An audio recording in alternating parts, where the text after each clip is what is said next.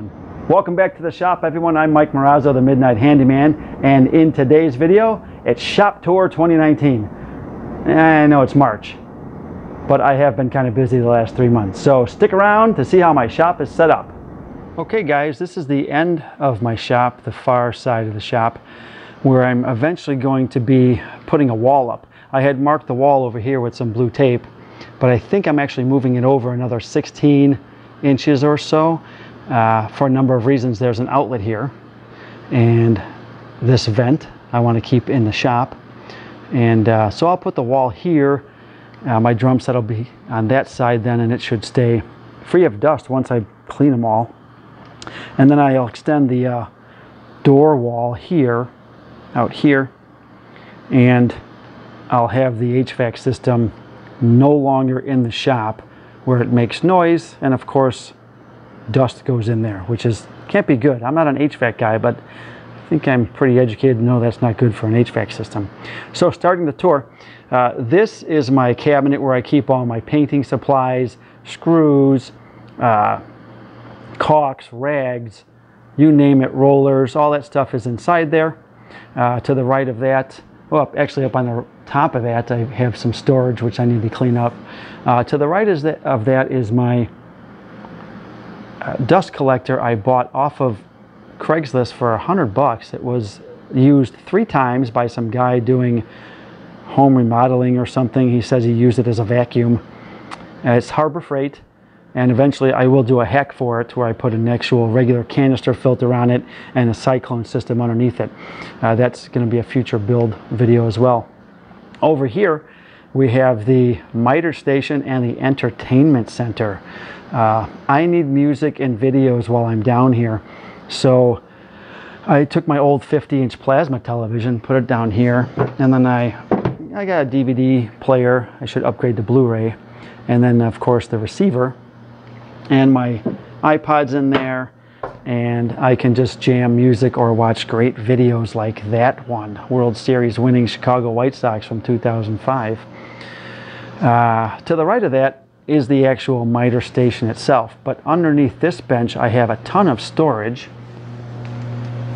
Not all my tools, a lot of the tools that require cases, such as nail guns and routers, sawzalls and the like. A gun cleaning box right there, because I like to clean my guns down here. I have a wet saw over here, one of those tiny ones for doing tile work. I also have a bigger one upstairs. And then of course up here on top, what makes this miter station so great, it goes to 107 inches to the left of the blade, and it has this sliding, locking, J-Bates style block. So I actually downloaded the plans from J-Bates, one of my favorite YouTube follows. But when I started pricing stuff out for this size of a miter station, I mean, this thing's huge. The cost for the birch plywood I wanted to use was way too much for my liking. So when we get to the miter saw itself, inside for dust collection I have a toilet flange, and it comes out underneath, and I can hook up my 4-inch dust collector or my shop vac by taking this thing off. Hook it up right there, and it draws all the dust in. I plan on closing this off even more when I'm just doing straight cuts like this to help even more.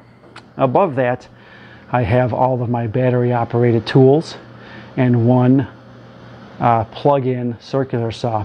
So I will be moving these to the opposite side of the shop, and I'll explain that to you in a minute. To the right of the miter station, geez, I've had that metal white drawer unit for probably 25 years. I keep things like, you know, drill bits and electrical tape and wood chisels and stuff like that in there, wrenches, files, knives and blades, putty knives, screwdrivers. Up on top, of course, nuts, bolts, screws, blah, blah, blah, pencils over there. Got my propane blowtorch right there. And over here, hey, there's an old picture from like 1985. I used to be pretty thin. This is my tool wall. So as you can see, I never had a tool wall until I built this one, And I'm not a fan of pegboard because every time I've seen it, it's crappy and falling apart. Yet, this thing's awesome. It was a pain in the butt to mount the wood strips to the concrete, but that being said, I don't know what I would do without this thing. I know where every tool on this wall is. Levels and carpenter squares, screwdrivers, pliers, you name it, it's up here. Coping saw, sawzall, hack blades, blah, blah, blah. Got some, also some clamps from Craig, all my tapes, pipe cutters, okay, all that stuff. Router bits over here and over here, and all my tape measures behind this job I got to build for a friend right there. So good stuff on that wall. Below that is my Wen 4x36-inch belt and 6-inch disc sander. Love this thing. I mounted it right to the bench, solid as a rock. I bought all Wen tools because I'm just starting out, and these things are great. Dust port right there. I can just bring over my shop vac and plug it in, or I'm going to be getting a reducer from that 2-inch to the 4-inch so I can hook up the big hose. To the right of that is a pull-out cart with my Wen thickness planer on it. I just wheel it out and then I open it up and I can use it anywhere in the shop. Next to the right of that is a Wen 6-inch jointer. There's the dust collection port there. Also on a wheeled cart, I can take that out and move it on the other side of my assembly table and have lots of room to joint wood. Below that I have a Craftsman router table that I bought on clearance from Sears for like $100 with the router and everything else on it. I think that was a pretty good deal. I just placed it up on top of my assembly table, but I would like to build a nice router table next to my table saw with a router lift and all that stuff for my Bosch router. Next to that I have my Wen 10-inch bandsaw with stand, which I don't like because the legs flare out to the right and left and it takes up room. So I might build a roll-around cart for that. And then I would roll it right back into this space because I have nowhere else to put it. To the right of that, I have 2 more benches. These were the first 2 benches I built down here. And on this bench I have my mechanics vise. I have my Wen, again, bench grinder, and the Wen drill press next to that. And at all times, I have my mom watching me. I miss you, Mom. This was taken 20 years ago when I graduated the police academy. Underneath the bench that Mom looks over, I have some Osborne wood soft maple turned legs that I will be using for a bathroom vanity build for my bathroom upstairs. And then all the supplies for my electrical job I'm doing down here. Got my shop vac and stool. Step ladder. Stools are here. I got some stools underneath there I whip out when I'm doing my editing. This is the Craig Jig workstation. I hook up my vacuum to the front of that and I turn on this dust purifier, air purifier right here. And then I got my battery station over here with my scroll saw that I paid like $50 for on Craigslist. And then of course one of my favorite tools, my Keurig. Got lots of good coffees in there. I got some decaf and regular, and then I got some pumpkin spice. Giddy up. Underneath here, I have a microwave. I'm still debating if I'm gonna mount that somewhere, plug it in, along with my small toaster oven my buddy gave me. That thing is a beer fizzer.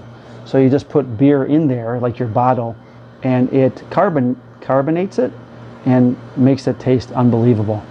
And of course my Chinese-made dust collector, which goes to the shop vac. That thing's pretty good. It served me well for a long time. Over here is the beer fridge. I need to get some more beer in here. Short fuse beer is the type of beer I want to put in here. Check them out on Google, Short Fuse. All right, up on top here, I have an I-beam, of course, that runs all the way through here. So I just put clamps up there. I think it's a great use of space and have been doing that for a while. Over here to the right of the refrigerator is the HVAC system, and you can see with the tape on the floor where the walls are going to be. It's not going to leave me a lot of room on this side of my saw, but that's okay. I can walk around from the other side. So this is my saw. It is a Laguna Fusion 2 cabinet saw. I did a lot of research when I was looking for saws. I would have purchased a saw stop, but this saw, in my opinion, is just as good, except it will just chop off my hand if I touch the blade, as opposed to the saw stop. Behind the saw is my outfeed / assembly table. This is where I used to have my old Craftsman worksite table saw when this assembly table was much bigger. I'll show you a photo of that right here. Then on this side of the assembly table / outfeed table, more clamp storage. This is where I would like to build a cabinet next to the cabinet saw with the drop-in router and a router lift, and the cabinet with doors. I'll paint it black and make the top level so I can use this whole top of the saw. So back to this assembly table / outfeed table. Underneath there, I just picked this up not long ago. Let me turn the light on here real quick. It is a Delta Mortiser. I'm going to be doing some cool furniture builds, so I'm looking forward to using that for the first time. Another Craigslist buy. Craigslist is great as long as you don't get, you know, killed and stuff by meeting the people. Okay, I think that concludes the tour, except on this side of my assembly table I have more clamps. The quick clamps sit great here. Got a brush for the top of the table, and then hook up my vacuum and I can sweep everything into here with the vacuum on and get the table clean that way. Over here I have my compressor, which normally goes right there, but we've had a few vehicles with low tires, so we've been bringing that thing up and down. I'm going to have a pull-out drawer here for that compressor, and what I would really like to do is make a hole here, or not up on top, probably right out the side here, where I can just plug my hose into the side, and then I can have free reign of use around the shop. So that concludes the tour of the shop, with one last thing here. Oh yeah, the Bulls, 6-time NBA champs. Haven't done much since. So that's it. Well, that's the tour, guys. I appreciate you stopping by my channel and taking a tour with me of my shop. I wanted to mention a few things about the shop in reference to good and bad of having a basement shop as opposed to a shop in your garage. I would love a shop in my garage, but I also like to park my cars in there and hang bikes and stuff like that. Also in the Midwest here, we get pretty humid, and I would have to add air conditioning and stuff out there so my stock wouldn't warp. This past summer, I had a few sheets, like 8 of 3/4 inch plywood, that I left out there on the ground flat for about a month because I was bringing stuff in and out and working slowly on some side jobs, and some of it started to warp. I was unable to use about 3 sheets of that for a customer, so I ended up building some stuff around the shop here with it. So the basement allows me to have climate controlled abilities, and I run a dehumidifier down here over there in the corner, spring through fall. Shut it off in the winter time like everywhere else because it's already dry enough in here. Also, I wanted to mention over here to my left and your right, underneath the grinder and the drill press, once I get rid of these Osborne wood turned maple legs that I'm going to be using for a bathroom vanity build of mine here at the house, and my electrical supplies, I'm going to put a bank of drawers under there. I can probably get about 9 good sized drawers under there. Also to the bench next to it that has the Craig Jig workstation and the scroll saw, I can get about 6 drawers under there. That will allow me to take all the tools that are in the cases over here underneath the media center and the miter station, take them out, put them in those drawers, and then put those cases upstairs in the attic until I forget about them and find them when I'm moving. So with all that said, I appreciate you stopping by. Please follow me on Instagram at The Midnight Handyman, on Facebook, The Midnight Handyman, not the Midnight Handyman down somewhere else in San Antonio, Texas that's a plumber. The original Midnight Handyman. Also that's it, I think. I don't know what else I want to tell you, except thanks again. If you like the video, please hit the thumbs up. Don't forget to hit that subscribe button, the little moon with my logo on it down in the corner. And of course, share the video with your friends. Thanks.